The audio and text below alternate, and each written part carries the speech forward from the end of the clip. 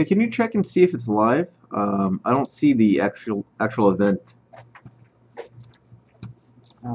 because it says there's no upcoming events. I don't know if it's actually live or not. If you want to check really quick, we might be live right now.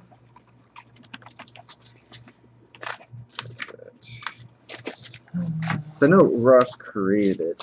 Yeah, I would have that. I think I missed a page. If you want to double check, but just be aware you might be live right now. I am live. Okay.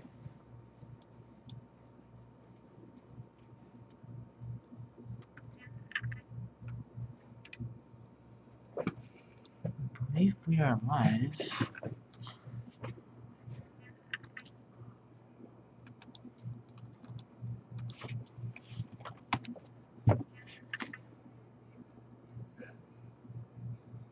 I see you too. Got it? Yeah, we're live. Careful. Thank you, Mark. Really? I'm just trying to break everything. Cool. Hello, YouTubes. Can I play with your M&P? Sure. Sweet. Okay. How's it going, everybody? Today is April 5th, I believe. Sorry, April 6th. May. Wow, I'm way off today. It is May 6th. Welcome to the early start of the live show. The actual live show will be starting like normal at 4:30. But what I've been doing lately for the past few weeks is going on about 15-20 minutes early because a lot of you guys have questions and shout outs. So that's what I'm going to be doing right now for the next 20 minutes or so. So if you guys want to ask me any questions or if you guys want shout outs, add me to my Airsoft GI Space Dan Facebook page. That is my work Facebook page, and I'm on there all the time. And then I will usually make a post about a couple hours before the live show begins asking what questions you guys have or what concerns or what shout-outs you guys want to have. So I got a list of, at first it was 1 page, then it started to be 2 pages, and now we're on 3 pages. So this is getting bigger and bigger, which is why I'm on a little bit sooner. So hopefully I am live and all of you guys can see me. Let me refresh this comments really quick just to make sure. Okay, cool. It looks pretty good. Okay, first of all, shoutouts. Shoutouts are kind of fun because it really seems like you guys are everywhere, and I mean that worldwide. So the first shoutout is to Zach Ellis, who is hopefully watching me from Germany. So greetings from the U.S. Here's another shoutout for CS_Spartans_Airsoft. They have an Instagram page that they post up a lot of cool airsoft photos, I'm assuming, so check them out. Here's another shout out from SOG. It's an airsoft team out in Tennessee. Also another team, Task Force 941 in Florida. Here's another team that I actually like the name a lot. This is pretty ridiculous. The team is Super Awesome Galactic Unicorns. Definitely very badass. So shout out to you guys for sure. Another team, Team Spartan 6 from North Carolina. And then some individuals. We have Nate Cook, shout out approved. Airsoft Sea Raiders. That's kind of a cool name for an airsoft team. So shout out to you guys. Another shout out to film studio Merkwood Studios. That's a tongue twister. Shout out to you guys. This is actually a pretty creative team name. Delta Airsoft Recon Team, or DART. I like that. Very creative. Check them out on their YouTube channel, which is the official DART. And also a big shout out to Andrew Mason. He is 18 today, or hopefully around this time. So happy birthday. 18, you can now officially buy airsoft guns on your own. So go nuts. When I turned 18, I bought so many airsoft guns on my own. It was ridiculous. So happy birthday. I hope you have a great day. And the last shout out is going to 784 Cans of Calm and Warhammer from Ontario, Canada. So greetings from the US once again. Thank you for watching. I'm looking at some of the comments and it says some of you guys, somebody's from Brazil. Looks like you guys are kind of all over the place. So thank you guys for joining us, and so we'll answer some questions. Daniel, when you have a second, can you just pop on over to Jason's desk? You want me to over at Justin's desk? Yeah, just real quick. Yeah, sure. I'll stay here for a second. If you want, you can jump into some of these questions if you'd like. No, I think I'll just berate our viewers. Oh, that sounds great. I'll be right back. Hey, everybody. What's going on? All right. Ooh, shout-outs. The Florida Airsoft Group. Shout-out approved. Okay, let me just look at the comments. Got a lot of piece of paper on the desk. Let's see here. Yes, we are live. Airsoft's SCCS. How often do you guys go to an airsoft field? Generally, we go to an airsoft field once a week. Sometimes when I'm busy, I go once every 2 or 3 weeks. But it is tough with both family obligations as well as work obligations. But I'm getting a lot more airsoft action this month. And I'm going to be going out to the East Coast around May 16th to prepare for Operation Reclamation 3, which is on May 18th, which is going to be dope. I'm from Brazil. Well, hello, Tony Hermison from Brazil. Good to have you here. Hope everyone is having a really good Tuesday. It's been quite an interesting week so far. Let's see. Shout out for Team BBSP. BBSP, shout out, approved. Alrighty, let's take a look at more of these comments. Daniel, who's not here, you guys need more AKs on the wall behind you. I totally agree. I definitely do like AKs. We got a preponderance of M4s. Yeah, right? Yeah. Makes you want to hurt someone, doesn't it? Yeah, alright. Anyways, just some internal work dialogue going on here. A lot of interesting questions. If you read this out loud, you win. All right. What do we win? It's heart. We get your heart? Yes. Like Indiana Jones, Kalima. I'll expect that in a cooler. If you don't mind, I'm going to stop outside real quick, grab some beverage. Sounds good. Is there anything you need from the front? I think I'm good. But I'm going to try to fly through these questions really quick so we can start on time. Go to it. Alright, apologies for that, guys. Sometimes things get a little crazy here in the office, so I apologize for getting taken away or starting late. But I got a bunch of questions from you guys, so I'm going to try to run through them as quickly as I can so we don't start too late when Bob gets back. So, question number 1 is from Ben. What gun would you like to have in Airsoft and why? Personally, right now, I kind of want to have a VFC PDW because it's really small and lightweight. I have never had a PDW before, and I like the fact that it is M4 compatible, so that's probably one of the guns I'm looking at. The other gun would be either a Polar Star, because I've never had a Polar Star, or the new Tippmann M4s that are coming out. Those look pretty cool. Here's another question is, do you have a gun that you think another supplier should make? There's a lot of guns that, most suppliers make. Can't think of anything off the top of my head that, would be a good gun that nobody makes right now. I would like to see more, like, sci-fi guns. I'm a big nerd, like Halo and, Star Wars, Star Trek, and all that stuff, too. So, like, I'd love to see a mass-produced, like, Halo battle rifle. Like, I think that would sell. Like, it's ridiculous. I don't think a lot of people would play with it, but I think that'd be really cool. Get another question asking what are my thoughts on ATAX versus multicam. They're both good camos. Right now I am running multicam. I don't know which one's more effective. I haven't done enough research on it. Personally, I'd probably go with multicam. Seems to be more of the hip cool camouflage at the moment, but ATAX is also really cool. I specifically like the foliage green ATAX, especially because Star Wars it was on Endor, or it looked like the same camouflage. AJ Jackson is asking, what is my favorite CQB gun?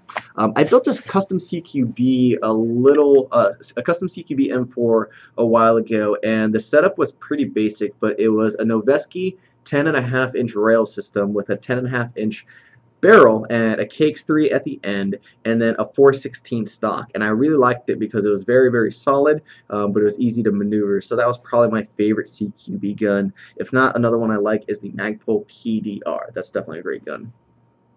Clayton Abrams is asking for for assault on Antioch, does my plate carrier need to match my BDU requirement? I have the proper BDU dress attire, just the plate carrier is black. Can I still attend? Absolutely. If you guys are not familiar, we're going to be talking about this event a little bit later. This is for Assault on Antioch. This is an event coming up in the next few months that's going to be at GamePod in Northern California. So I'm going to be there. Bob's going to be there. We have a couple personalities going to be there as well. It is going to be a limited player game. It's going to be a 2-day event as well, Friday and Saturday. So check that out on our website. I'll go into more details about that later on, but that's going to be a very, very fun event. If you're interested in going, buy your tickets sooner than later. George Tran is asking, what is your favorite sniper? My favorite sniper of all time, despite like my crazy DMR setup and like some of my crazy custom guns, is a very basic UTG M324 sniper rifle. Now this is a spring action sniper rifle that is I think like $100 or so, but I've liked this gun for so long and so much that I've actually bought 3 of them, mainly because the first 2 I used to use so much, and you know, just with the bolt and wear and tear and stuff like that, that they'd break, and I just buy a new one. I don't know what it was, but I think it was the second one that I bought. For some reason, is the best way I can describe it is, if you guys know the term of like a lemon, where like you just get a bad version. This is like the opposite of a lemon. For some reason, this thing was like crazy accurate, and I would just snipe people for days, and I had so much fun with it. I have a lot of good memories and some funny stories with it as well too. So that's probably my favorite sniper rifle of all time. Not the most effective or the most accurate or the farthest shooting, but my personal favorite. Next question is from Tommy.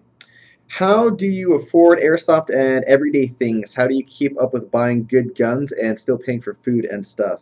That's going to come down to just, you know, money management like any other hobby or anything else. Obviously, you're going to have to buy food and pay rent and all that stuff first. But when it comes to airsoft, airsoft is unfortunately a more expensive hobby. So it depends on, you know, what you want to buy. There's a lot of affordable options out there, but granted, a lot of the better options and more better performing guns and, you know, plate carriers and tactical gear is more expensive. I've always had the mindset of, if I want to get a plate carrier or if I want to get a gun, I'd rather save up my money for months and months and months and months, which I did and still do, until I get what I really want, because I know in the end I'll be much happier with that. So patience, I would say, is definitely one of the big things, in my opinion, of making airsoft a fun hobby. Also, if you want to just get like a basic gun and, you know, some extra mags and a face mask, airsoft is only as expensive as you make it. Yeah, guys run out there with, you know, thousands of dollars of gear and kit and $1,000 guns and stuff like that. But if you want to go out there and just play, you can get into the game for like $200 or less. And then all you have to do is pay for BBs and charger batteries at home and then entry for the games. So it's actually not a very expensive hobby if you don't want to take it that route. The problem is it's too much fun to not do that, and so, you know, I get guns and I get gear and I get all that other stuff. So patience, I would say, is a good way to go about it. Pearson's asking, Speedsoft, what do you think of it? Speedsoft is a term, if you guys aren't familiar, that is kind of known as like the really quick CQB, almost like the paintball style play. I like Speedsoft. I don't know if that's like an official term yet, but I think it's well known within the airsoft world. My origins in airsoft came from CQB fields, really close engagements of seriously 10 feet or less with guns that are shooting 30 BBs a second before Polar Stars even existed. So that was something that I got used to and I loved, and so I liked that I started in that environment because, in my personal opinion, I feel like that is the most intense environment for an airsoft game. When somebody's 10 feet away and he's shooting 30 BBs a second at you, you have to be on your toes and you have to be super quick and you have no room for error. You have to be super tucked in and all that stuff. And so I take that mindset to every airsoft game that I play, and I feel that it's made me a better player. So I like Speedsoft a lot. It is very intense. I know a lot of people don't like it as much. I've been doing it for so long that lately I've been tailoring out towards some of the more bigger games and like more semi-auto stuff is that I've been really enjoying recently. But Speedsoft, definitely enjoy.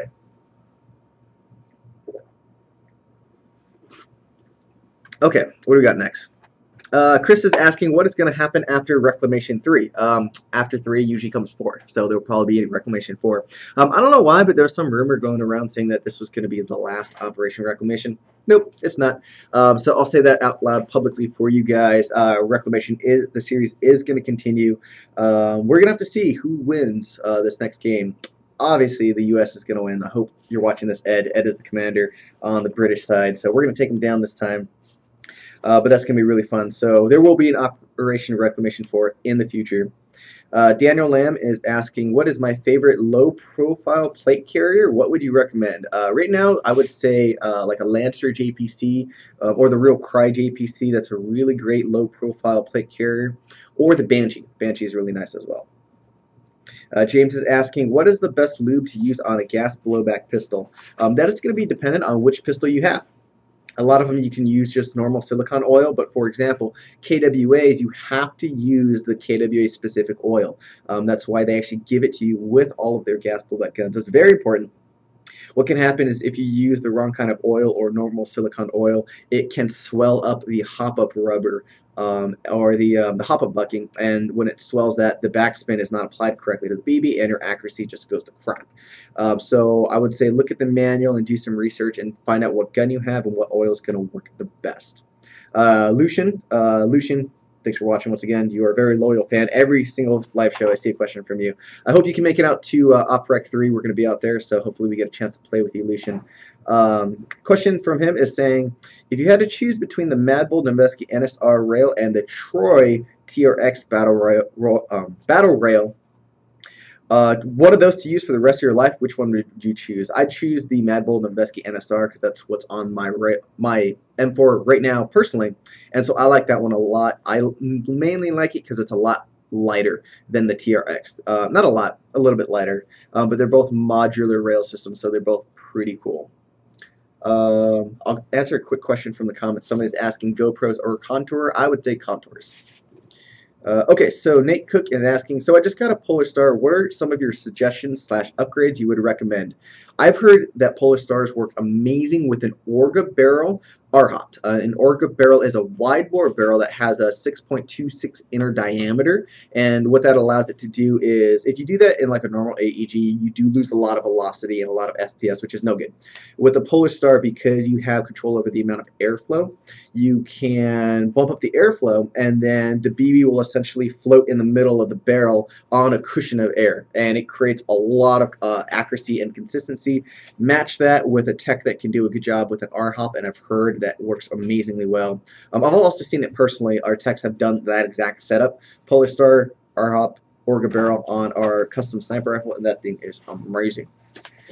Amazing. Bob is here, so he's going to join us for the last few questions we have. Anthony is asking, in a zombie apocalypse and airsoft guns could kill, what will your 3 main guns be? I think he's asking what would my 3 main guns be in a zombie apocalypse and a pistol.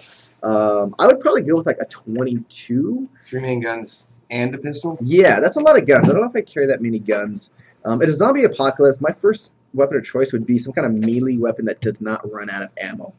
Just because the amount of zombies that may be out there, you know, your gun jams or you run out of ammo, you know, I want to have some kind of like melee weapon to back me up.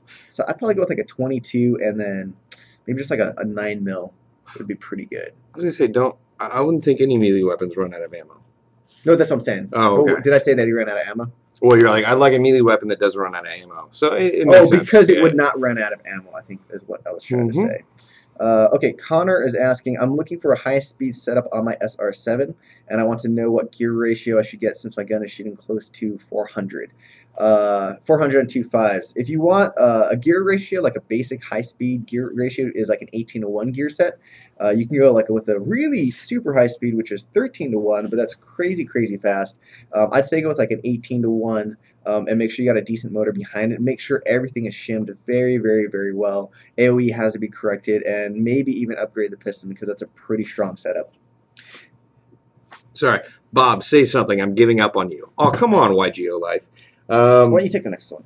Yeah, so where'd you get all these questions? So I post them up on my Facebook page because I know people have questions, and then I just copy and paste them on here, and then just try to answer them for everybody. Okay. I actually want to answer the zombie one real quick, if you didn't. Yeah, go for it. 3 guns, so 2 main guns and a pistol. I would probably choose that tactical 22 because you can carry a lot of ammo. Carry a lot of ammo, and it's still pretty accurate. Then I'd probably go with an 870 shotgun, just because those are good all-or-nothing guns, or, you know, if fit really hits the shan. And then I'd probably go with a Sphinx 9mm pistol, because it's incredibly accurate, very controllable, and 9mm is probably going to be very easy to find. Yeah, that's what I was thinking, like a Glock 17, something older, reliable. Yeah, incredibly reliable. I specifically would choose a Sphinx just because it's going to be accurate and get my targets or get my sight right back on target for the next shot in case I do happen to miss. For sure. Yeah, it's definitely a good competition gun. Let's see, what was the next question we were going on? We're going for Andrew's asking thoughts on the LBX0094 and also outdoor versus indoor. The LBX0094 is definitely a nice plate carrier, very, very high quality, and it's nice that it comes with 3 integrated M4 magazine pouches, so you don't have to buy those separately. Most people have M4 magazines. Personally, I'm not a fan of it, mainly because of my body type. I'm very skinny, and that plate carrier is just a little lighter, so I'd go with something a little bit smaller or lower in profile. The plate carrier is great in itself, so I'm not talking down on it in any way whatsoever. Just personally, it's not for me. Outdoors versus indoors, I think they're both a lot of fun. Right now, I'm a fan more of outdoors than indoors. As far as my thoughts on the LBX0094, I really like a lot of products that LBX has to offer. I don't personally own a lot because I'm really happy with the gear I do have, but if LBX want to send us some to use, we'd be very happy with that. I really do like the plate carrier itself. I mean, I don't normally go for the slimmer builds of plate carriers because I carry everything in the kitchen sink. But I do like the setup of that plate carrier. I definitely would like to run one. You know, if I could afford to buy another one, I definitely would buy that one. I also do like the Banshee rifle plate carrier. It's pretty badass. Again, works pretty well on folks with slimmer builds or folks that are in the law enforcement market. I also prefer outdoor airsoft gameplay just because it feels like more of a mental chess game against an intelligent opponent. But if I had the choice, you know, Ballahack or fields like that where you have an outdoor airsoft playing area or area of operations with a mount town is what I would love to play because you get the best mix of both outdoor and urban combat. What's the next question? I think let's hold off on the questions till the end of the show because I want us to jump into our normal program, so we can jump into the questions in a little bit. But yeah, so we got a lot of cool stuff for you guys today. We have a new event coming up, so we'll jump into that in a little bit, and also some new products that we're going to show you guys in a bit. So, Bob, you want to jump into it first?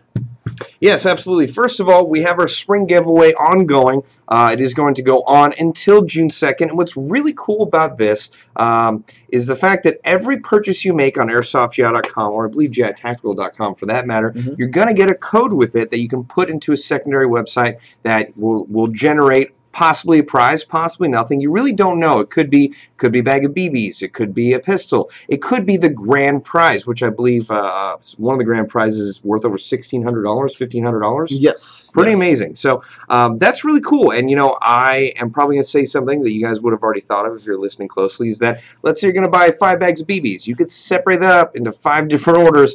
It may cost slightly more, maybe not, I'm not sure, but you're going to get 5 different codes. So it's going to increase your chances to win by 5-fold. So make sure to take advantage of that because the spring giveaway is going on until June 2nd. And I've seen some of the awesome stuff that has been put in that spring giveaway. It is ridiculous, including one of the guns specifically that went up, but I'm not going to mention just yet.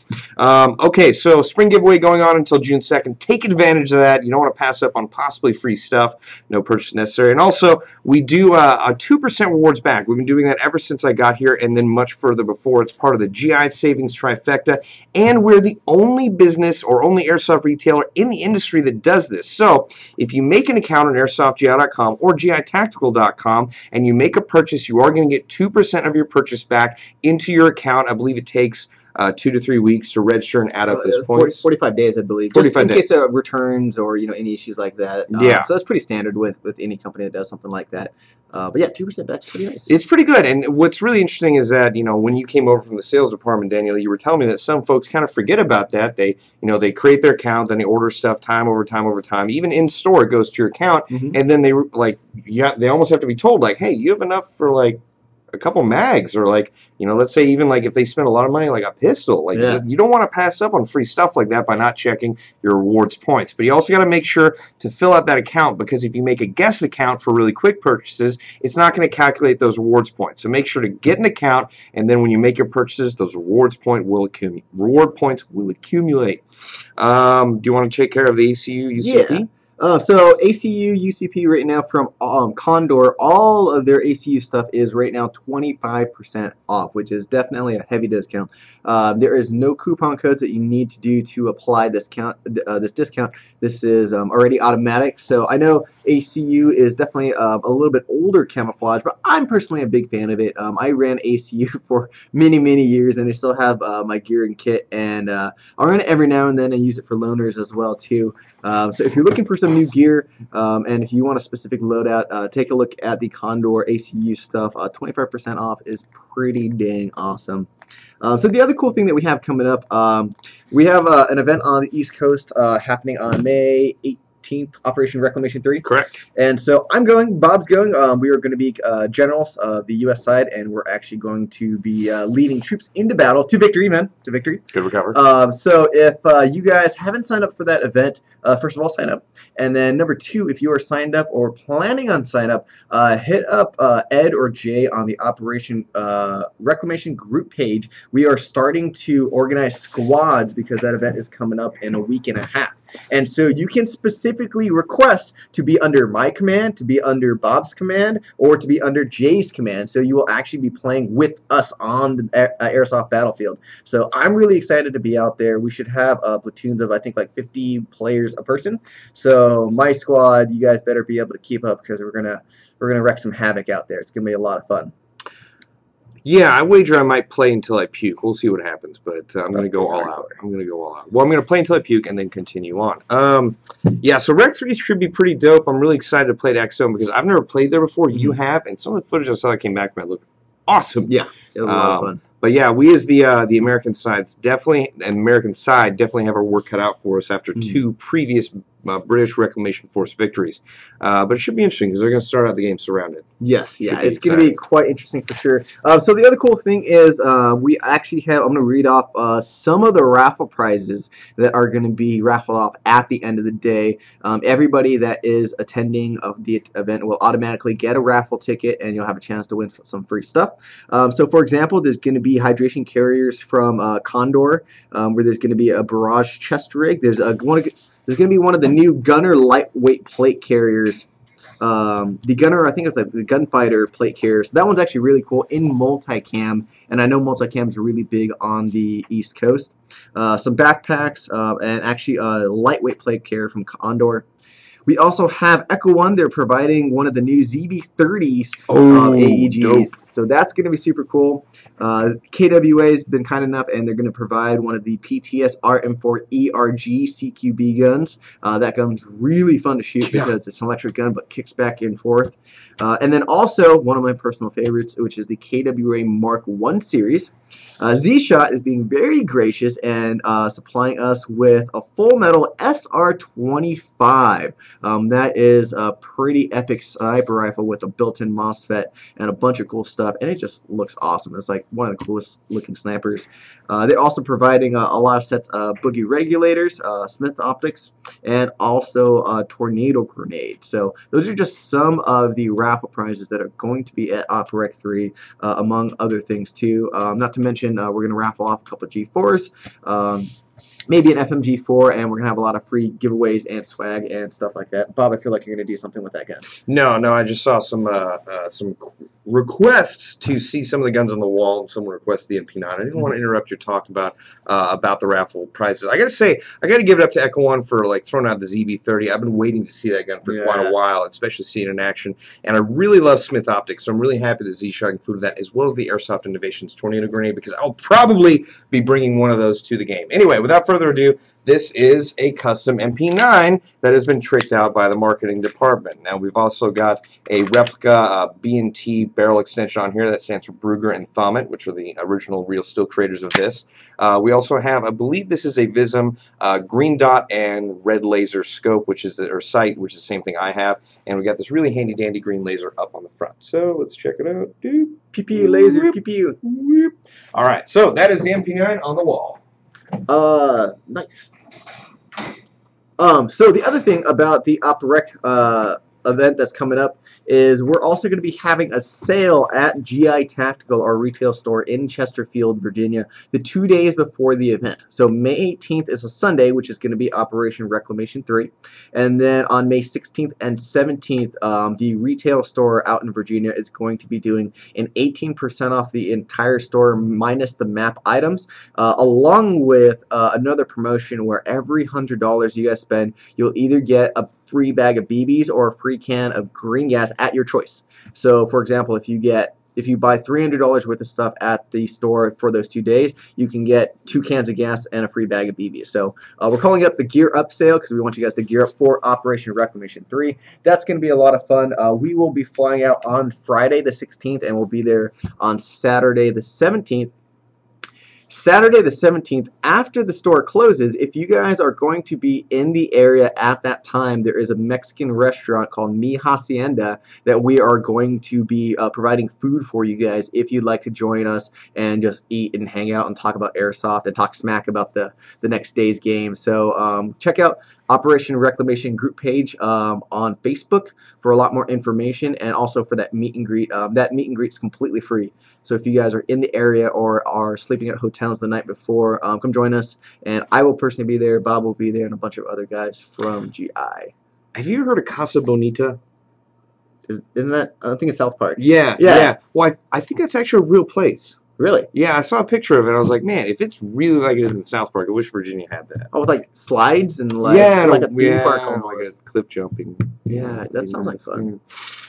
All right. Well, I actually want to just answer some of the questions that have been popping up in the feed real quick. Some folks are asking about this jacket. This is a Vulcan jacket, which was nicely sent in to us.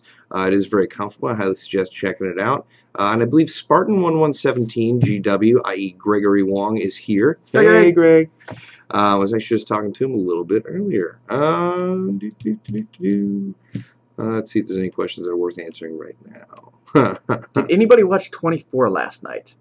I haven't seen it yet, but I hope it's good. You're not going to get an immediate response. I know. I'll wait for the comments to come up, but hopefully it explodes because 24 is awesome. I'm a big 24 fan. Yes, you are. You guys did not know.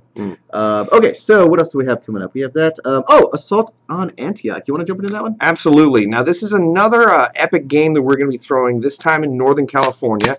We definitely love Game Pod Combat Zone, as well as Craig, the operator of that facility. It's an amazing facility. In fact, it is the largest indoor training facility in North America, and it shows. They definitely have a lot of space to work around there, as well as quite a variety of vehicles and possibly some towed artillery, which is going to be legit. So it's going to be a 2-day game. It's actually the first 2-day game we will have held, I believe, since Tim vs. Bob 4 and 4.5, and we're going to be doing it at Game Pod Combat Zone on July 12th and 13th.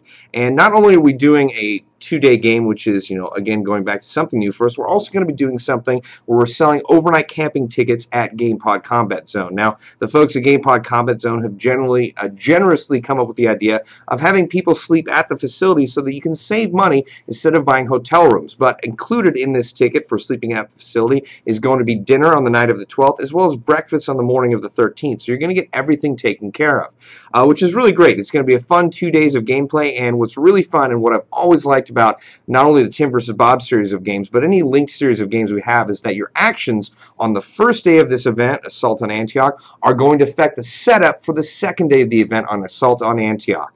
Now, we will have a promotional video giving you a more in-depth look at the full story of this game, but until that comes out, make sure to check out the tickets on airsoftgi.com, because we do have an incredibly limited number of players. We're actually capping it at 200 players per day, because we decided in conversations with the Game Pod Combat Zone staff that 200 players is the prime number to have the maximum amount of fun at Game Pod Combat Zone. We have found that once you hit 250 or even higher than that, that it gets too clustered, or I guess there are too many corners that are filled up with too many people. So with the 200 number, 100 on each side, we really think that it's going to be a great day of gameplay both days. So I highly suggest you get on those tickets. I will be commanding the south side, which will be the tan team, and the north side will be commanded by...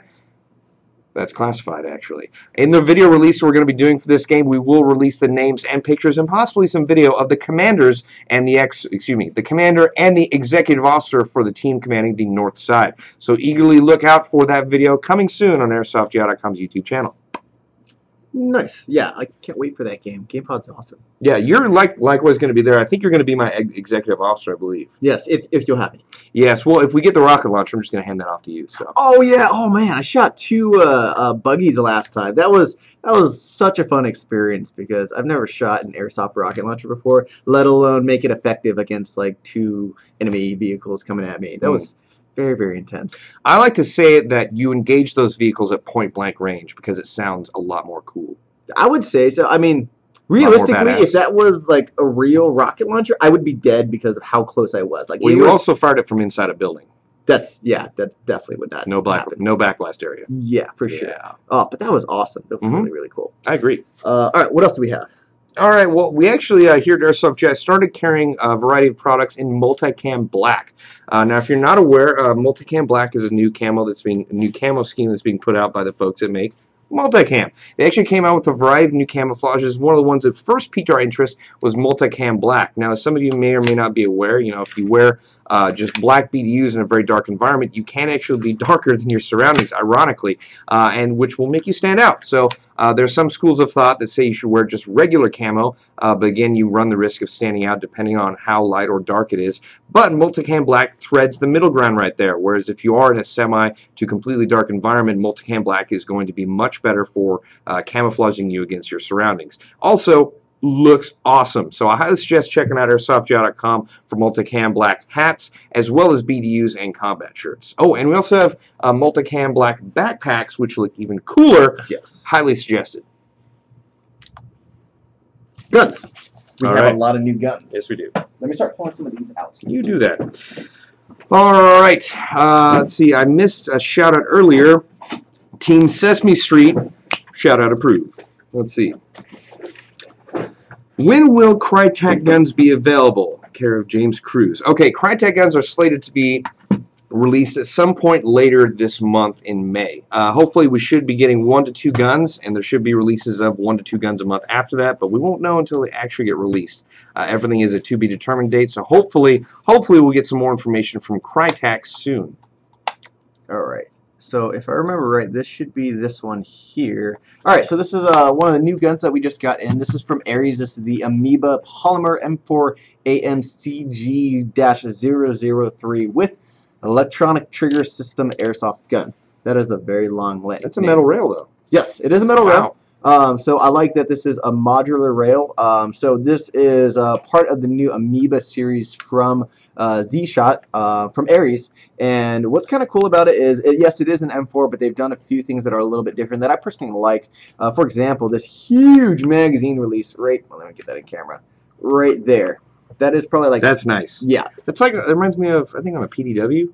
Yeah, I would say so. Yeah, for sure. Or no, maybe it's the other Amoeba guns I'm thinking of. I could be wrong on that one. You're talking about the smaller one, right? Yeah. They have the large magazine release like that, yeah. Yeah, I think a lot of the Amoebas are potentially going to come out with this bigger magazine release. So, I mean, this isn't really going to be like a game changer or anything like that, but I like that, you have gloves or whatever. There's no way you're going to miss that. But you do have the electronic trigger control unit on the inside, which is nice. You do have the, if you guys listen, you can hear the micro switch, which is really nice. So it's a very definitive trigger pull as well. You got a modular rail system as well with the battery's going to be housed in the back. Now, this is something that we were talking about before of, Ares is just kind of thinking things out a little bit better. Not a big deal, but if you go back here, this is going to be the battery compartment. You press down on this little switch, and that gives you access to the battery. So I like that because it's just so easy to use. Once again, not a game changer or anything like that, but you can change out your batteries, and you don't have to hassle.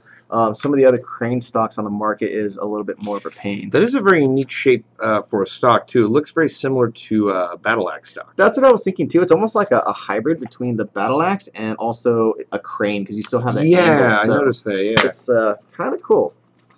One thing I should just notice, because I didn't get that much time to play with these earlier today, is that the magazines actually come with a pull tab on them, which is pretty cool.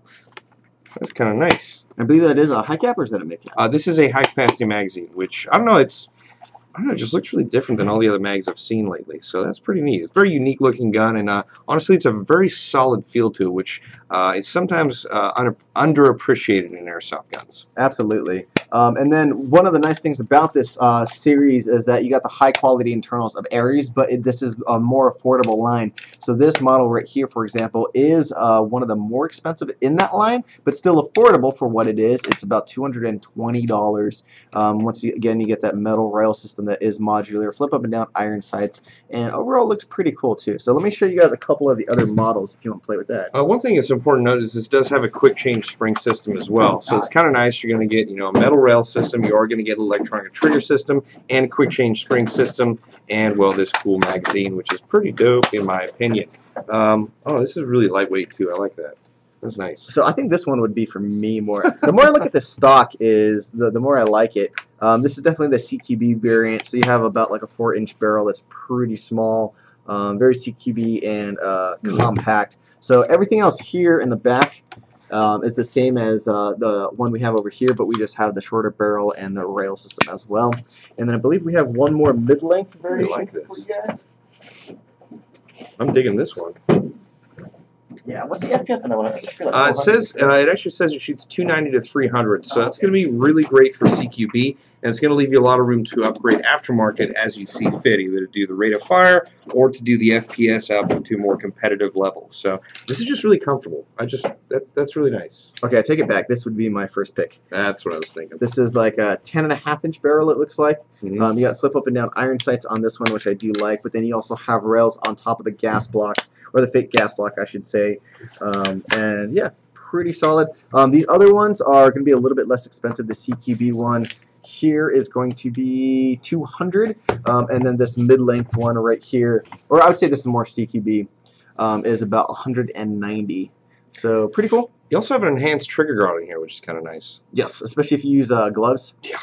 In cold weather. Oh man. For sure. Mm-hmm. All right, why don't we see what's going on the questions? Yeah, if you want to jump back into some of these, Okay. that's where we left off. All right. Okay. Wait, did you already do the flakjack goggles or desert locust? I have not done that. Okay. All right, Matthew Glauber, I'm sorry if I said the name incorrectly. Flakjack goggles or desert locust to go with a mesh lower face mask? Ooh, that's a good question. I generally err on the side of desert locust goggles because I haven't had that much experience with flakjack goggles, but I have used desert locust. They are really good. But you use lower face masks much more than I do, but I know you prefer Boleys, I believe. Yes. What I would say, if you got the flakjacks or the desert locust, if I remember correctly, and Bob, correct me if I'm wrong, is the desert locust has the rubber that goes against your face. Compared to the flakjack, which is going to be foam. Mm-hmm. If you're going with mesh goggles, from my experience, the mesh is better with the foam because the foam is squishy. So when you put the goggles over the mesh, there's a better chance of it being the full seal. With the locust, because it's a hardened rubber that goes on your face, it's not as flexible and it's not going to mesh with the mesh mask. So that would be a concern. Everyone's face is different, so it may or may not work out well, but my initial thought is go with the flakjack goggles if you're going with a lower mesh mask. That's my first thought. That is a very good point, and because I don't use lower mesh masks, well, really ever, then I'm glad you were there to answer that. What is the next one? David Conch, or Conche. What are your thoughts about using real steel parts on airsoft guns? Daniel, why don't you go first? Yeah. By all means, if you have the means or the funds to use real steel parts, I would say definitely go for it. I've seen a bunch of guys use like real aim points or real EOTechs or hollow sights on their airsoft guns. That'd be up to you if you don't mind the chance of it getting shot out. I've seen real steel rails on guns, a lot of different tactical gear from different companies and stuff like that. So I'd say by all means go for it. I personally use Primary Arms micro dot on one of my guns, and that's designed for real steel as well. So yeah, I'd say there's nothing wrong with it. Just keep in mind if some of that stuff is more expensive, you don't want it to break or shatter or anything like that. But by all means, what do you think? I think using real steel parts on airsoft guns is a really good way to go about, training the manipulation of your airsoft gun as if it were a firearm, because, ammo is not cheap. In fact, it's pretty expensive in some areas of the country, like California. And, having the ability to use your airsoft gun as a training platform with your real steel parts is an invaluable tool. And in fact, many different law enforcement agencies all across the country use the same method in that they will use airsoft guns with the same setup as the real firearms, so that they can save money on a lot of their weapons manipulation training.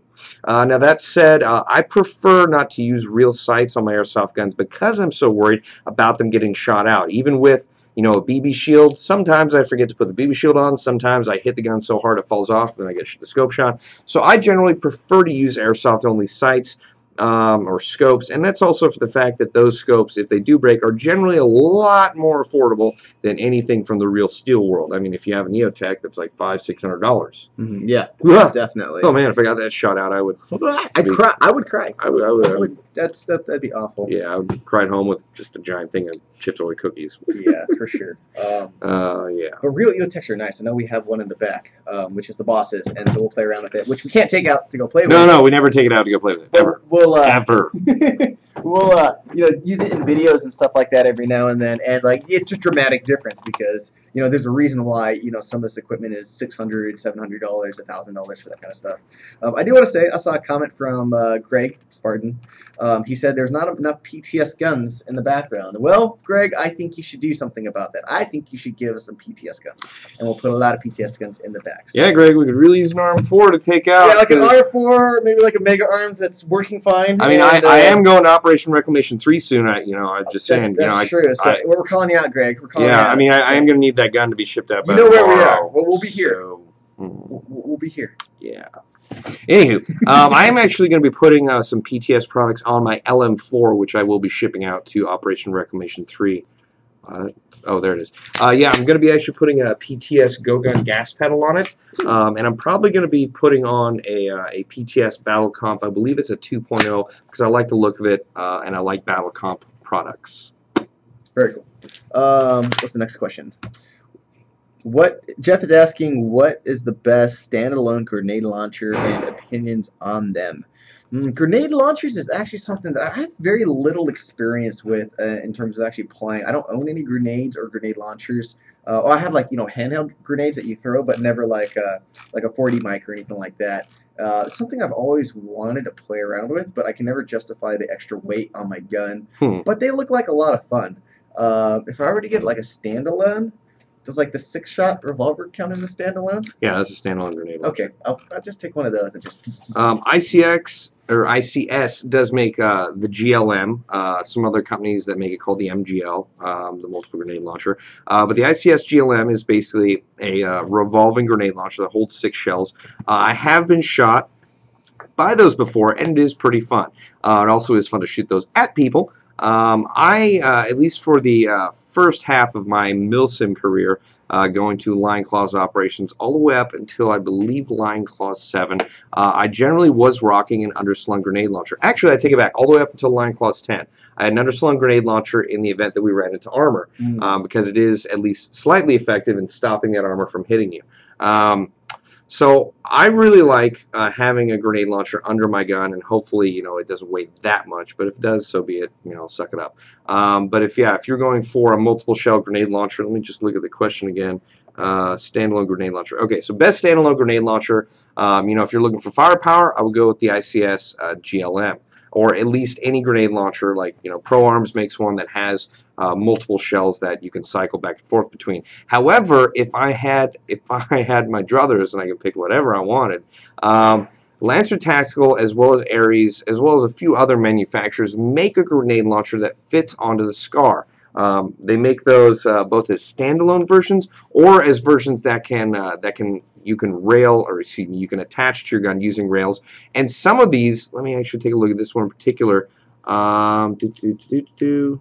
No, that one is just the standalone. So basically, you can buy the standalone or the one that fits onto your Scar. I think they look great. Some people will actually take the standalone one and just clip it to the side of their backpack so they can access it really quickly in case armor does approach. And that is actually a really good way of holding it so it's not just kind of dragging down the front of your gun.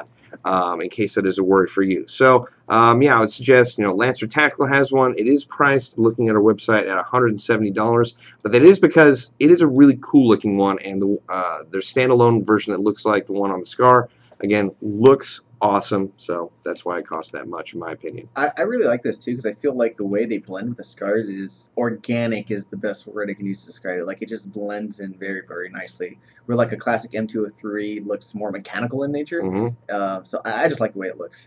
Well, what's really cool about some of the versions that go with the Scars is that You'll mount it to the gun, and some of them will have a magazine well extender so that it'll actually connect to the magazine well. And then behind that is actually the trigger, so you can be firing the SCAR, and then you just take like your 2 lower fingers and you can pull the grenade launcher. So it's really easy. You don't have to actually move your hand down, which takes some time. You don't have to move your other hand forward. You basically just go firing, grenade launcher, good to go. So that's really nice, and just an added feature for a SCAR. That is definitely a big advantage, an improvement too over the M203 for sure. Yeah, we actually haven't gotten into the topic with which we named the show, which was guns from movies, but more specifically guns from movies and TV shows. We actually have been going over guns from the series 24, of which Daniel is a huge fan of, aren't you? Yes, Excellent. absolutely. Yes. Jack Bauer. Jack Bauer. Jack Bauer. What would Jack Bauer do? Damn it! He just yells "damn it" all the time. Yeah. And just asks where the bomb is. Where's the bomb? Where's my family? Where's my wife? That's exactly. That's like all of 24. If you guys ever watched that show. Yeah. But yeah, we were talking about TV shows and movies, so we actually brought some guns out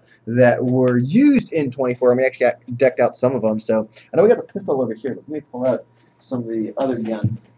Now I forget what seasons Jack used these guns, but this is a SCAR that he used in one of the previous seasons. And so this is a basic VC SCAR, but we set it up how you saw it in that season.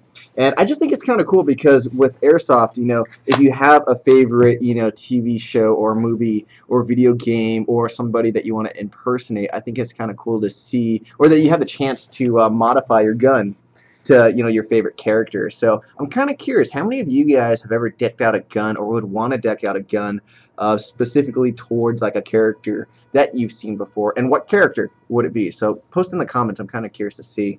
But that kind of brings us back to that topic of like, what do you think are some of the coolest video game or movie or TV show guns that you've seen out there? I see Rambo.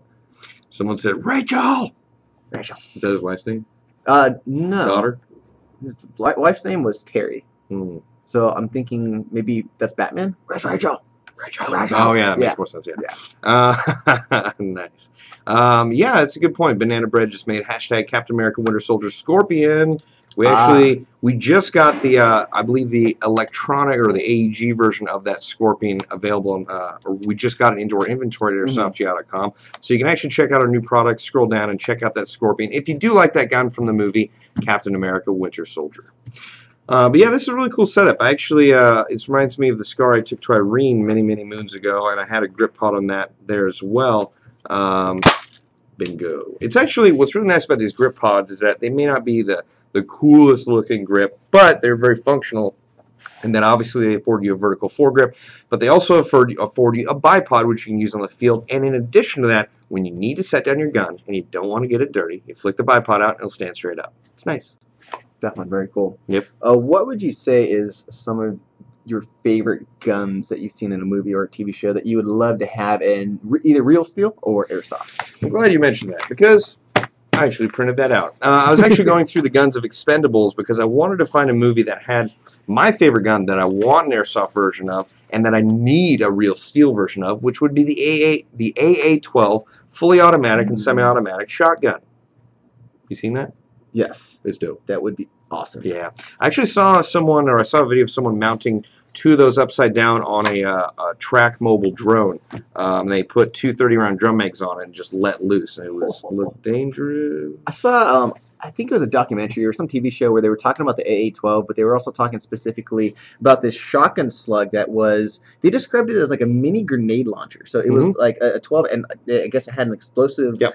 And so they had it in the AA-12, and it was just like, I was like, oh my god, that will just destroy everything. Yeah, there are a lot of specialty or specialist 12-gauge rounds, and yeah, I had heard they had developed the 12-gauge rounds with grenade shells in them. They also even have 12-gauge rounds with taser shells where it'll actually hit you, lock into you, and the back part of it, it'll actually slam back down and connect with you again. And once the second charge hits you, that's when it shocks you. Huh. It's pretty crazy. That would suck. So you're getting hit by a small 12-gauge slug in a sense, and then it comes down and shots you. Well, yeah, it's basically a taser shell. Dang, that's brutal. Scary. Crazy. They're expensive too. I imagine. But what other guns?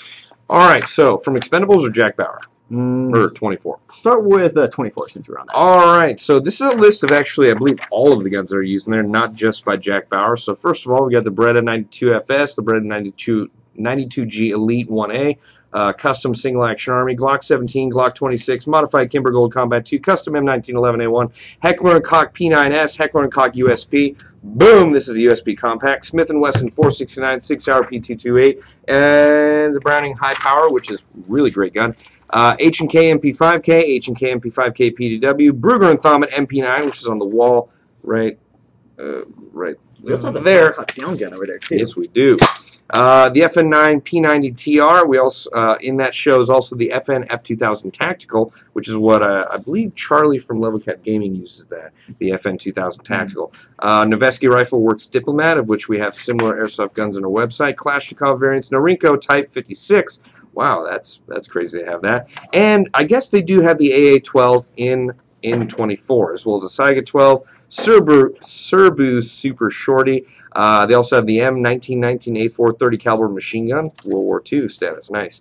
Browning M2 aircraft heavy machine gun, the M79 grenade launcher, Old Faithful, and the M8 flare pistol, and the M67 hand grenade. That's a lot of guns. I take it back. That was my mistake. Those are all from the movie Expendables. My bad. Okay.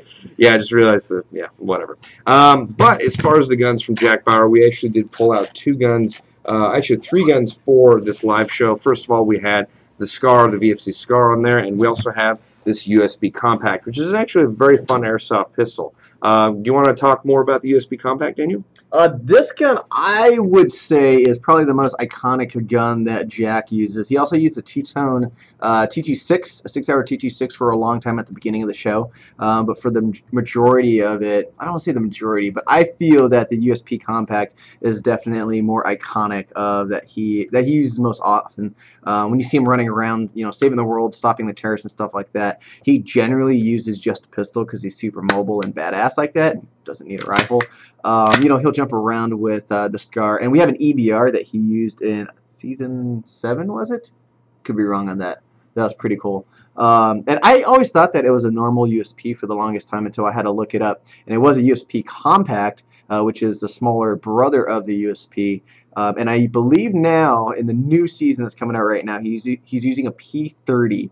If I remember correctly. So he does like his H&K guns. Yes, he do does. work well. But it's kind of cool that I definitely see this gun now as the gun of Jack Bauer. It is really iconic, especially in his hands. And on all those posters, too. Yeah, absolutely. Yeah. And I always thought that he just had like the biggest hands ever because he always made the gun look so small until I realized once again it's the compact version.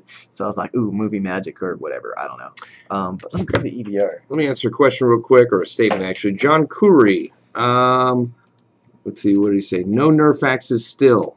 We are actually working, or I am specifically working on designing my own personally designed Nerf axe.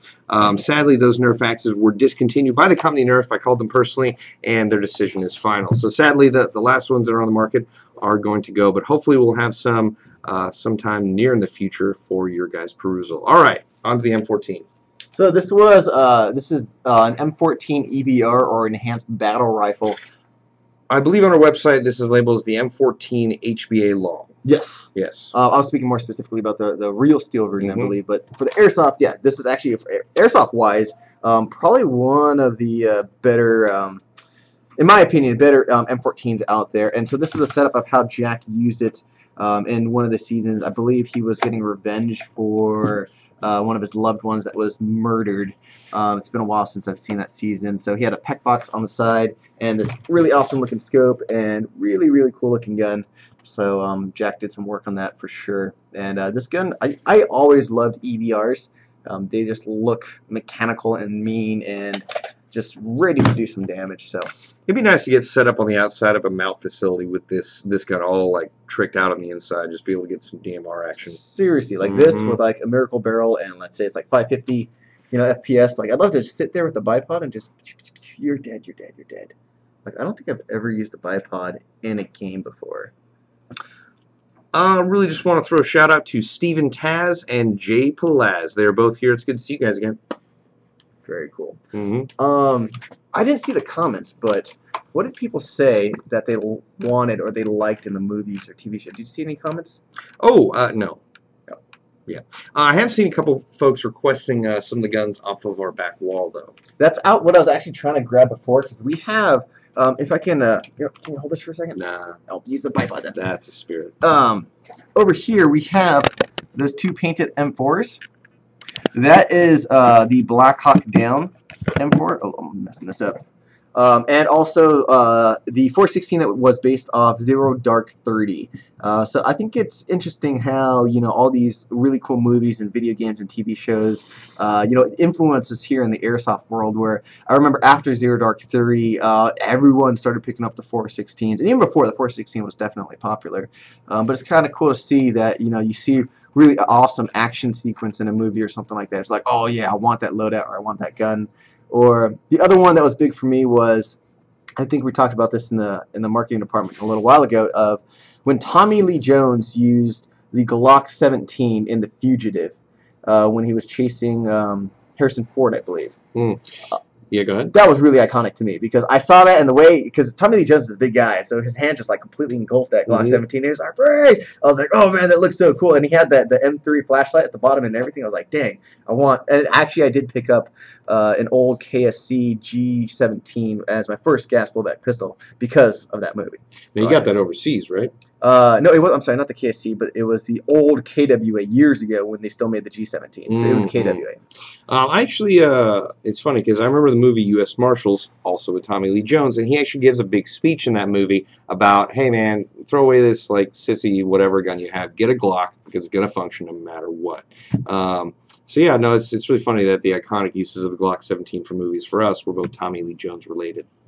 For sure. Yes. I saw some people were talking about some movies. What was one? A Clone Trooper? That'd be awesome. Yeah. Well, actually, real quick, Banana Bread, I mentioned this earlier, I wanted to address it. He was saying if we could get something, we should get the corner shot from Israel. Ooh. Have you heard of that? The corner shot that's the one where it's a pistol, but then has a screen on it, and actually I've seen it, and then go around corners. That's so overpowered. That'd be awesome. It'd be really fun, but what's that rule in airsoft? Blind firing. I mean, technically it's not blind firing, but technically it is. So yeah, and I don't think I don't think airsoft guns are that accurate enough that you could. I guess you could plug it in there and still get some shots if somebody was close, but I think it's pretty cool. I actually used to have a tiny little mirror or an extender that I would use at Tac City just to look around the corner. Nice. And I've used it probably 2 or 3 times before. Like, I literally saw a guy through the mirror and he just turned his gun and just wasted the mirror. I was like, well, that's fair play, I guess. Gotcha. Yeah. Alrighty. You want to maybe jump into a few more questions? Yeah, sure. Alrighty. Grab that earth tone sniper in the back. Would you mind grabbing the AAC-21? Oh, with pleasure. Yes. Oh, it's tied down. Oh, is it tied down? Yeah. Dang it. We had a lot of earthquakes recently, and so we had to zip tie a lot of that stuff so things don't fall and break and hurt anybody and stuff like that. Because weren't all the guns on the floor when we got here? Yeah, there was actually some damage. We had I think it was like not a 7. It was like a 6 point something in Brea, which is. It's actually La Habra. La Habra. Yes, where I live. Yeah. That's yeah. I wasn't gonna say where you live, but you already said it, so too late. Oh, it's out there. Whatever. But yeah, so things were shaking, and my apartment got a little messed up, but not too big of a deal. Yeah. What was the last question that we had on here? I think. Okay, Aiden's asking, any news on the New York store? I can't say anything yet about the New York store. And the other question I was asking is, what are your opinions on the on do-it-yourself mods? Yeah, go for it for sure. Do-it-yourself mods are always a lot of fun. I used to do a lot of my own silly modifications on my own airsoft gun because I'd get an idea in my head that like I want a red dot but no triangle front sight, but I don't want to buy another gas block, so I'd cut it off myself. So stuff like that. Silly stuff. Now, I would actually go the opposite route in that I haven't had a lot of great luck with do-yourself mods. I have been able to change out the internals on some of my gas sniper rifles, but the first couple times I did that, I royally screwed them up and had to go into my local store and get them semi-fixed. They didn't completely fix them because they didn't know what they were doing either. So I generally like to go to my tech friends or specifically to the tech department Airsoft Jab because I'm pretty darn sure, I would say, bet my life on it that I'm going to get a good job done. It's pretty amazing what our world-class tech department comes out with, especially custom guns, which I think someone asked earlier if there was some stuff from Lone Survivor We didn't do a Lone Survivor style gun yet, have we? We did 2 Lone Survivor guns, and then we sold them, and we gave 100% of the proceeds to the Marcus Luttrell Foundation, who Marcus Luttrell is the Lone Survivor who the story was based off of. So we decided to go that route because we wanted to be respectful of the story and all the men and women of the armed forces. So those guns were actually really cool because, once again, Tech's world class, super awesome.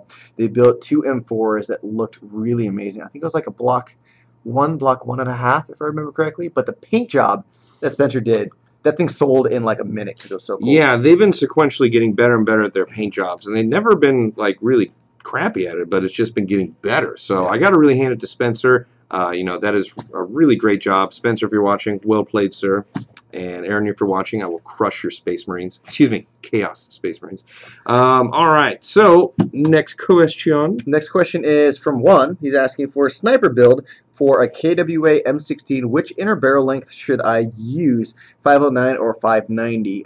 The stock barrel length should be 509 or 510. So I would recommend leaving it at that. If you go 590, that is really long. You might have to change out the components of the compression to make sure you match the air volume with the barrel length of the gun. 509, in my experience, is more than enough barrel length. Yeah. You can get like a solid Prometheus barrel or a Miracle barrel, or if you like Prometheus and like an R-Hop would work really, really well. So I think that should be fine. That's what I would recommend.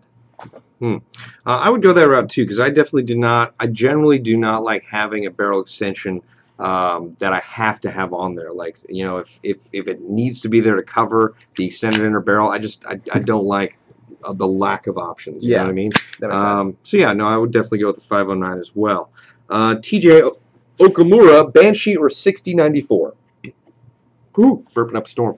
I would generally go with the 6094. I like that setup a lot better, although the Banshee is an incredibly well-built plate carrier. There's a lot of folks in our department, specifically Mark, who has a Banshee, and what's great about that is that Mark is a very, very speedy individual, and he can carry a lot of gear on that Banshee rifle plate carrier and still be active and very fast. So I got nothing against the Banshee. I just slightly prefer the 6094 more. But this is really all about, how each of these pieces of gear is going to work for you individually. So, you should really think about it really hard and make your own personal decision about what's best for you. Yeah. Daniel? I'd go with the Banshee. The 6094 is a great plate carrier as well, and extremely high quality. But once again, I think for my body type, I'm a little bit more skinny. I think the Banshee fits me better. I've had a chance to try on actually both of them. When I was in Virginia, some of the VA guys had 6094s. So I would personally go with the Banshee, but I think, like what Bob said, it's going to come down to personal preference. If you are local to our retail store in Chesterfield, Virginia, or here in Walnut, California, come into the store, and one of the nice things about the store is you can try on plate carriers before you buy them. So it's like, oh, this one fits great, or this one's too big or too small or whatever. So I would say try them out if you get a chance. Or the other thing is, when you're out in the field, if you see something that you're thinking about buying, ask somebody. Most people are pretty friendly. It's like, hey man, I'm thinking about getting that gun. Hey, what do you think of it? Mind if I check it out really quick? Most people are pretty nice too. Yeah, I would agree that a lot of people like the attention on their own gear because they appreciate it. Oh yeah. All right, first of all, Marcus Childs, shout out approved. Oh shoot, I want to give a shout out to Whitefire Airsoft 117 because he's calling me a ninja. So shout out because I am a ninja. Nice. Shout out. Clayton Nichols, shout out approved. And finally, Keaston Clark, shout out approved. Gotcha. So we got about 10 minutes left and a bunch more questions, so we're going to keep going. Thomas is asking, VFC or Echo 1 Platinum Series, VFC versus the Echo 1 Platinum Series versus the Apex. So I think that's a 1 versus 1 versus 1. No, that's more of a 1 versus 1 because... Yes, that's what I was going to explain. Go for it. If you're not familiar, the first one was a VFC versus the Echo 1 Platinum Series. That is still a VFC. So the Echo 1 Platinum Series is OEM'd by VFC, so it will perform exactly like a VFC. The trademarks on it are different. It does say Echo 1 Platinum Series, but in terms of performance, reliability, accuracy, consistency, all of that stuff is exactly the same. So the question comes down to really VFC or Apex. I've been using the Apex at some of our recent, or my recent days of going out in the field, and it works really, really well. I'm really happy with it. I would still have to go with the VFC though, just because it's more reliable and it's going to be more compatible in terms of internal parts if you want to upgrade it. Although the Apex is a lot of fun to shoot because it has that mechanical blowback. So if I had to choose either one, like I'd be happy to get one or the other. But between the two, go with the VFC. Yeah, I was going to say, I haven't had the opportunity to play Airsoft with the Apex gun, although hopefully at OpRec 3 I will have that opportunity. So I can't give you, I guess, really good verifiable information, but I do trust my gut, and my gut trusts VFC guns. So, yep. All right, next question is from Corey. He's asking, what do you think of the Spartan 6 AAV? That thing's pretty cool. You guys decked that thing out pretty well. It looked like a Jeep or something before, and I saw how the way you guys mounted the guns, and the guys hopped out of the back, really quick. So it was almost like a fast attack vehicle. Definitely really cool. I can see you guys put a lot of time and effort into making that thing awesome. Yeah, have you seen that? What's that? The Spartan 6 AAV. It's like this assault attack vehicle. I don't think I have, actually. It's a full vehicle. I think it was a Jeep, if I remember correctly, and they turned it into this like Airsoft like tank. There's like guns mounted on it, and the back doors like swing out, and guys can hop out and stuff. So it was pretty cool. I'd certainly love to see it. Yeah, I'll definitely shoot you a link later on. But next question is Raul's asking, what's the best gun within the $200 to $250 range? What do you think? That's a tough one. I mean, FMG4. I was going to say, my instinct is telling me to go with the FMG4, not only because it's OEM by Lonnex, which obviously they make high-quality internals, and their externals are, forgive the expression, damn good. But also the fact that, with our FMG4s, you get so many different options that are put together by our techs that you're going to get generally a rail setup on there on a full metal gun that has Lonnex internals. So I guess for the money, you can't really beat the deal of an FMG4. And what's great about the FMG4s, too, is they've been independently reviewed and have gotten ridiculously high marks, especially from the folks at Airsoftology. So yeah, FMG4, probably I'm just kind of like pulling stuff out of my brain to try and find something that's a better deal for $250, but I can't think of anything that's a better deal. It's probably a really, really good pick. Even like the G4 line, that starts at like $210, which is based off the G&G internals. That's really solid. Another great choice is we have a bunch of KWA CQR packages right now for $200. You can get KWA CQR Mod 1 or Mod 2 with a total of 3 magazines that are all mid-caps, which is a crazy good deal. If you were to get all that separately, it'd cost you, I think, like $220, $230-ish. We also have, do we still have the packages available with the tactical gear? Oh, yeah. Okay. Yeah, definitely. So we have packages available for, I believe, I believe the packages that have the 3 extra mid-capacity magazines are $200, and for $15 extra, $215, you get a Dragon Spine belt system, which is a belt system with a dump pouch and 2 M4 magazine pouches that hold 2 to 3 M4 mags apiece. And you're also going to get a Griffin Golden chest rig, which can hold 9 M4 mags or 6 AK mags, and it has a giant pouch for maps, accessories, and what else. And you're also going to get, I believe, on top of that, a total of 7 magazines.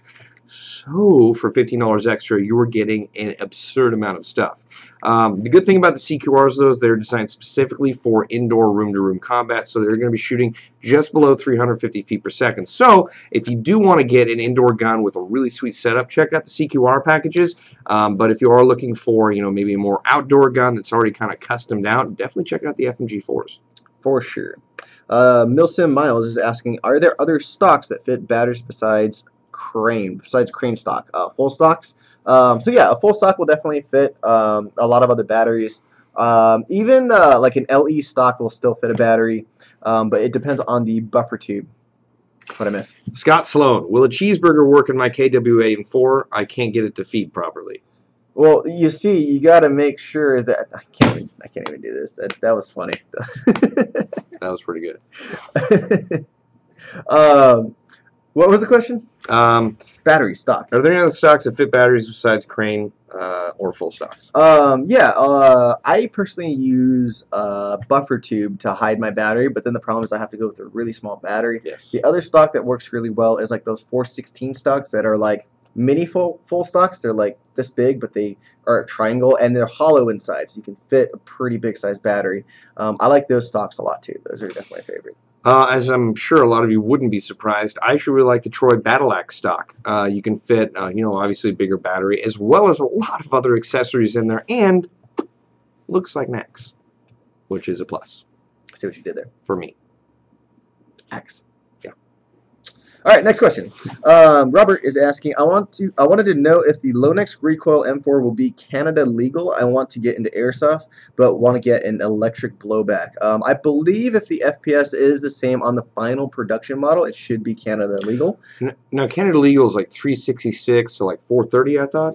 Yes, something like that. I believe it's above 366. Yes, it has to be 366, and I think it was like 4 something. You're right. So this gun, the sample we have right now is shooting around 400 FPS. So if the final version is shooting around there, that should be fine. But I don't want to get your hopes up because, once again, it's a sample.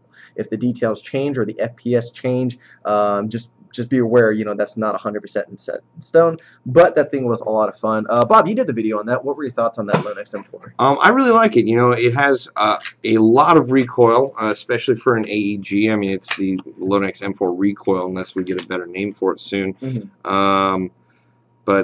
Yeah, and I just had a really fun time with it. It's similar in that it has a similar amount of recoil as an RM4. I'm actually looking that up right now to see what the FPS is. Because the RM4 is put out by PTS. Let's see here. Okay, so the Magpul PTS RM4 Scout is actually 390 to 410, so that looks like it's probably going to be Canada legal. So if you needed a gun with that much recoil soon, I would suggest the Magpul PTS RM4 Scout. But if you want to wait, I don't know, shoot, like 3-6 months. I don't have any. We don't know how soon it's going to come out. So yeah, if you want it now, check out the Magpul PTS RM4 Scout electric recoil gun. That is more than likely to be Canada legal.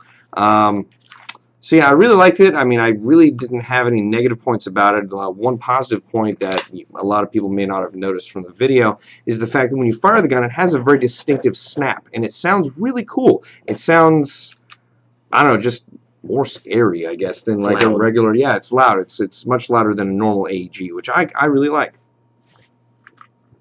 All right. Wait, real quick. Why does Canada legal have to be above 366? We don't know. I mean, correct me if I'm wrong. It's just a law that was instituted by the Canadian government. I do find it a bit odd that they limit you to the higher feet per seconds, but there are a lot of laws in Canada, just like in the United States, that don't seem to completely make sense. I talked with some folks in Canada at SHOT Show. Not this last year, but the year previous. They're like, yeah, we can't own a snub-nosed revolver, but we can sure as heck own a mortar, and we do. That makes no sense. No, they can fire training rounds out of it. Huh. They can't own a snub-nosed revolver. Really interesting. Yeah, well, I mean, to each their own. We are laboratories of democracy all over North America, so. Definitely. Next question is from Ty Miller. He's asking, he's looking for a solid DMR build, preferably under $400 if possible. If you're talking about just a base gun, I would recommend, and I can vouch for the techs because they've done this many times, is that they would recommend a VFC M16. The Echo One M16 Platinum Edition, because it's a full-size length M16, but it's very upgradable for a DMR. You want something that's upgradable so you can put in different springs and different internal parts so you can make it shoot harder, faster, more accurate and stuff like that. And that gun is extremely upgradable with all the parts. I don't think anything's proprietary in that. So that's what's really nice about those guns. And then from there, you can have a really solid base gun to start off of, but then once you want to upgrade the internals, more range, more accuracy, different barrels, you can do that. So that's what I would recommend. Really quickly, Samuel Morrison, shout out approved. Nice. All right, next question is from Akino. What kind of upgrades do you recommend for a Wii 1911? One of my favorite upgrades that was actually for a Wii 1911, but I ended up putting in my TM MEU, was the Mad Bull 6.01 longer inner barrel. I think it was like 135 millimeters. And so, for example, let's say this was the WeTech 1911 standard size pistol. The inner barrel length was twice as long because it was designed to have a mock suppressor go over it. So at first, my TM MEU shot like 310 because it was a TM. Then I put that inner barrel in there in a mock suppressor and later put it in like one of those AAB 1911 kits, and it shot 400 FPS. And it was so accurate that I took it to fields, and it'd be a pistol in this little carbine kit, and I'd just be like, whack, whack. So that was a lot of fun. Super ridiculous. Wow. So I would recommend that as a Mad Bull 6.01 inner barrel. That was pretty cool. The next question he had was, this is from Aiden. What are your thoughts on PTS no longer being backed by Magpul? Greg? Well, I don't know if Spartan is still here, but Yeah. I mean, we can go into it. That's fine. Do you want to go first? Or you want me to? I'll let you go first. Okay. All right. So the story behind PTS is, as far as I know, and if Greg is here, Spartan 1117 GW, feel free to correct us because you are with PTS.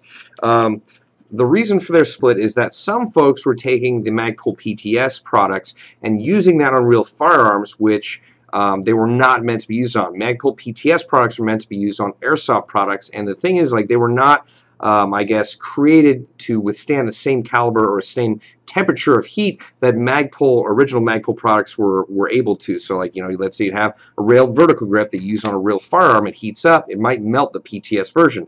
So Magpul wanted to protect the integrity of their product because they didn't want that to scare off folks from buying the real Magpul product. So they took, they basically were doing, they were trying to make the company or help the company survive by separating themselves from PTS. It is unfortunate because, I own quite a few Magpul PTS products, and they're awesome. They're great for Airsoft, and, this is more of a case of a few bad apples ruining it for the bunch. Folks that, should have known better than to use a Magpul PTS product on a real firearm. It is a professional training system, but that's in the world of Airsoft. So if you want to use, Magpul products on a real firearm, use Magpul products. So that, as far as I know, that is the reason for their split. Magpul is protecting their brand name. PTS, though, has ventured out into a wide variety of other products, and I'm happy to announce, or at least report, that they also have a line of Battle Comp flash hiders on their, or that they have come out with. I'm a huge fan of Battle Comp, and I'm really happy that PTS is working with them, and PTS also has a wide variety of other products like the RM4. If you don't mind, let me just give a quick shout out. Already did him. Airsoft Blaze, shout out, approved. And then Go Hard, Ride Hard Airsoft, shout out, approved. What are your thoughts on the PTS Magpul split? We're actually out of time, so we're out of time. Bob covered it really, really well. So I think that's actually better than I could have personally said it. So we have two questions that I promised we'd answer. I'm going to say super quick. Thomas is asking, when will the Texas store be here? It's a work in progress. Don't have an ETA at the moment. The last question is from Tyler. Is saying, hey Dan, I'm a beginner in this amazing sport and wanted to know, do you have any ideas of what a good beginner gun is? My price range is around $170 to $220. Perfect. I don't have a charger nor a battery. If your price range is around there, I would say go with like a combat machine because there's packages for the Raiders where you can get battery, charger, gun, and magazine, and still have some extra spending money for face masks, which is mandatory, and maybe an extra accessory. If you can bump your budget up a little bit, you get either a G4, the G4A1 is $110, or that CQR package. The gear package that Bob mentioned before is right under $220. It's like $215, and you get a gun and like 7 magazines and tactical gear. The thing is, you still have to buy battery on charger on top of that. So I would say CQR, G4, or the combat machine would definitely be within that budget. I would agree with Daniel, but I would also humbly suggest, I believe the King Arms Nylon M4 is pretty dope, and that came out around the $150, $160 price range. Before we end, really quickly, Michael C., shout out, approved. A-Team Airsoft, shout out, approved. And then Samuel Morrison, already approved your shout out, but shout out approved. You got 2 shout outs, dude. I'm sorry, keep going. POW MIA 101, excellent name, and shout out approved. Let's see. What other ones? Covert Ops Airsoft, shout out, approved. Let's see, anyone else that I'm missing? The Lie Insurgent, shout out, approved. I think that's going to be it. One more. CMS Actual, shout out, approved. Is he actually CMS? I think so. Oh, wow. Yeah, I think so. All right, well, that is going to do it for the live show today on May 6th, 2014. Once again, I'm Bob the X-Men Hildebrand. This is Daniel from marketing. This is going to be the end of our show. Bye-bye. See you guys next week.